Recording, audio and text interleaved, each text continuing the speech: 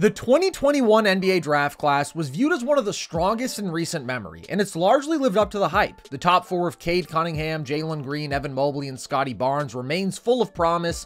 Josh Giddey has dazzled with his slob wizardry. Franz Wagner is everybody's favorite player to tell people how much they love, and the class is full of standout sleepers. Alperen Şengün, Cam Thomas, both Trey Murphy and Herb Jones to the Pelicans, and in his own way, even Kai Jones is a big name from the 2021 draft. But you probably hadn't heard a lot about Jalen Johnson, the 20th pick in that draft of the Atlanta Hawks, who barely saw the floor as a rookie, found his way to the fringe of the rotation last year, and now is having a huge winning impact and looks like a future star. Johnson is the sort of versatility that makes modern NBA teams drool on both sides of the ball, blending athleticism, skill, and IQ in a rare fashion for a third-year player. Offensively, he's at his best in transition, a great athlete in the open floor who can get behind defenses without the ball and deliver thunderous finishes above the rim, but he can also sprint to the corner where he's been excellent or knock down an above the break three as a trailer. He can push the tempo himself at 6'9" as a comfortable ball handler and can really create for teammates. Just look at this jump pass over a defender, hitting his man perfectly in stride 40 feet down the court. He's a very heads-up outlet passer, loves throwing up lobs in 2-on-1 situations, and is generally a much better passer than the raw assist numbers indicate. Whatever role you need Johnson to fill in transition, he'll do it very well, and that's a microcosm of his entire game. In the half court, Johnson's biggest improvement has been his three-point shooting, which was a legitimate weakness in his game for his first two seasons as he shot just 28% from deep. But he came into this preseason with a smoother release and a softer touch on his jumper. And by the way, he looked so good in the preseason, I mentioned him as an outside candidate to win Most Improved then, and that's carried into the regular season, as he's now shooting 44% from beyond the arc. The value of that spacing alone is huge for a Hawks team that had to work with a non-shooting center in Clint Capella and a seriously struggling John Collins as their frontcourt last year. And when you're playing with a creator of the caliber of Trae Young, you're gonna get good catch and shoot looks, and Jalen's cashing them in at an elite clip. But Jalen is far from just a shooter off ball. He's also an excellent closeout attacker. He's decisive as a driver and attacks angles well. Here you see he's already in motion at the point of the catch to attack the defender's back foot, and he's physical coming downhill, more than comfortable dishing out bumps and chicken wings on the way to the bucket. And in that paint, he's such a great vertical athlete at his size that he can get above the rim in situations you would not expect. And he gets so much hang time that he can make some really impressive adjustments mid-air. A big reason he's shooting an elite 74% in the restricted area this year. And when he can't get all the way to the rim, Johnson's an impressive short-range touch shot maker, having shot over 55% on floaters since the start of last season, and he's very comfortable taking a bump and then hitting this short fall-away jumper, sometimes one-legged. Overall, Johnson's mid-range pull-up game accounts for just a small part of his shot diet, but it's very smooth, and he's a perfect 5 of 5 from mid-range this year. So as a play finisher, he's really multi-dimensional, and you can take all those same skills and weaponize Jalen as a screener, where he can roll hard and climb the ladder on lobs, he can pop, or make reads as a short roller in 4-on-3 situations, where he does a good job of engaging the help defender and then hitting the big in the dunker spot. This is nice poison anticipation to avoid a charge and dot up Capella, and it's always an asset when your roller can also play make. That same passing IQ makes him a guy the Hawks trust to run handoffs through or to execute their designed actions. This is some great timing and placement on this bounce pass,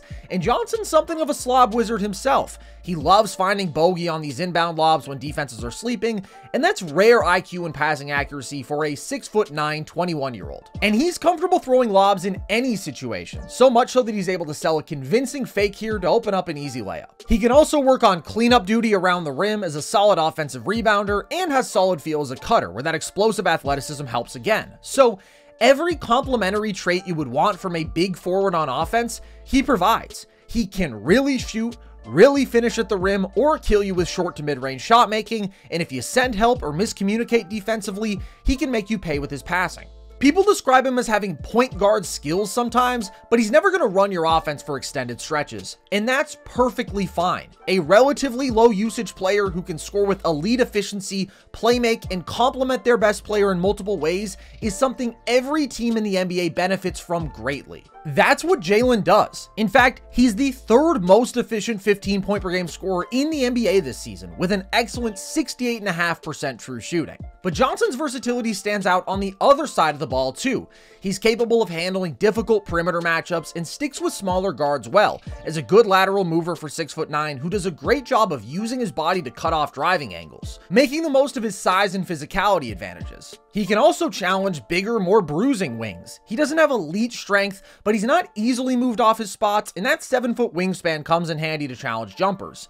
And the value of that matchup versatility has very much been on display in 2 games against the New York Knicks this year, as both Jalen Brunson and Julius Randle have really struggled to score on Johnson, shooting a combined 1 of 9 on ISOs and post-ups against him. Johnson's also a positive as a team defender. He has good hands that allow him to strip players on ball, but also to affect pocket and interior passes. And when he forces turnovers, it only feeds into his greatest offensive strength out in transition.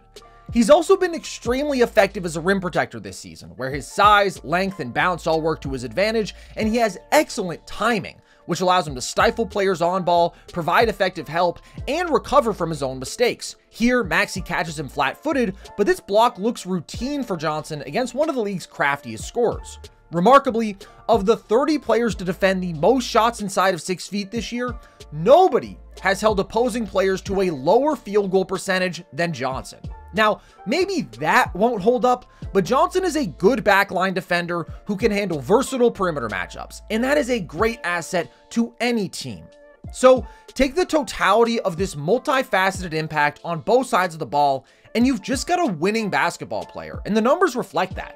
Nobody has improved the Hawks by more when they are on the court versus off it than Jalen. In fact, it's not even close. And Johnson's plus 18 on off mark dwarfs that of any of his peers in his class. And although the sample size is of course still small, that number is close to what we've seen from Nikola Jokic these past few years. And when Johnson's out there, Atlanta plays as an elite team, something none of the other starters can claim. Of course, his life on offense is made a bit easier by playing with Trae, and he has the benefit of playing alongside good rim protectors like Capella and Okongwu defensively, and he does still have room for improvement. He can make mistakes as a driver, his handle isn't the most polished in traffic, unexpected ball pressure on the perimeter can cause him to shuffle his feet, and he can get caught up in the air without a good plan against bigs. And that's part of the reason his turnover numbers are a bit higher than you'd like given his role, but I'd say that's more due to overly audacious passing, which does need to be dialed back a bit, although I mostly like the instinct of aggressive playmaking. But those flaws really aren't a big deal. He handles and playmakes very well for a 6'9" guy in his 3rd year, he just needs some refinement there. And when I compare him to a classmate of his like Josh Giddey, somebody who The Ringer and ESPN agreed was somewhere from a top 55 to 65 NBA player coming into this season, it's not close who I'd rather build around. As great as Giddey's playmaking is, show me the truly successful example of a player who isn't a high-level athlete, can't shoot, and is therefore a brutally inefficient scorer, and struggles to defend. You're going to be searching for that example for a long time, even versus Jalen Green, the dazzling volume scorer who does so with mediocre efficiency in defense and below average playmaking is not a successful archetype. And I'm not saying he's destined to become that, and he's shown improvement defensively coming from a real rough place last year, but there's a very real chance that's who he ends up being. But the hyper-athletic big wing who can shoot, score very efficiently, playmake, handle, and defend on the perimeter and interior, that dude is going to help you win in a big way. Look at Aaron Gordon right now. Other dudes may put up bigger numbers, but that's as good a number 3 as there is in the NBA today, and he just played a huge role in a title run. And that's what I have the utmost confidence in Jalen Johnson doing. Maybe he makes an all-star team down the line, maybe he doesn't have the raw numbers to get that sort of nod, but his impact will be undeniable, and it already is.